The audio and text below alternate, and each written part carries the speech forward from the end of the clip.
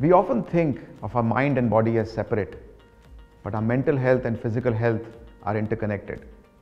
People with serious mental health conditions are at high risk of experiencing chronic physical conditions and vice versa. So how can we better our mental and physical health? Sharing 5 things that have worked for me. 1. Include physical activity in your daily routine. 2. Maintain a nutritious diet. 3.